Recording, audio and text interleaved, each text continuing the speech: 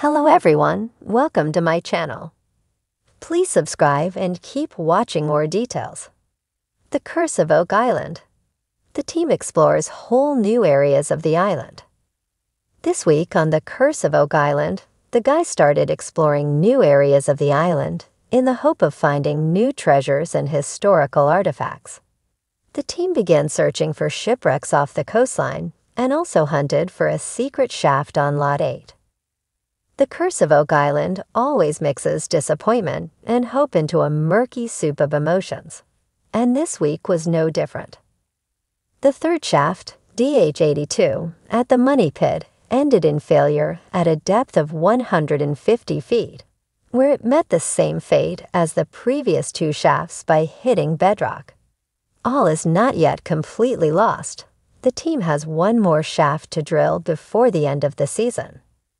But with yet more disappointment at the Money Pit, the team has, understandably, started increasingly switching their focus from that area in an effort to find artifacts and treasure elsewhere. The guys are pinning a lot of hope on the promising data uncovered by CSR Geosurveysult on Lot 8 and off the coast.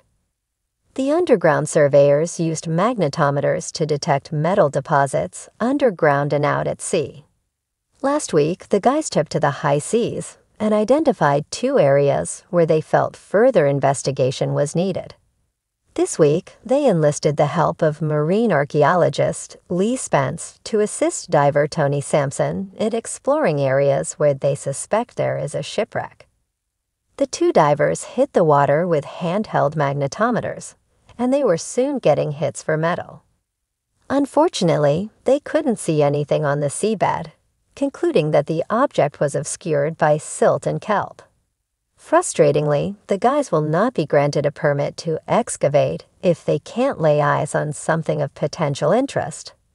The magnetometer readings are not enough. But the good news is that Lee Spence, who has over 50 years of experience in finding shipwrecks, reckons there are two shipwrecks buried down there, and that the team should investigate further. The plan is to wait until late winter/early spring when the waters are clearer, and it'll be easier to spot something. The guys also took a ground-penetrating radar device to further explore Lot 8. This area has been continually uninhabited and is a largely unknown quantity, but the CSR crew recently detected a large iron deposit below the surface. And last night, the guys thought they might have found an actual shaft.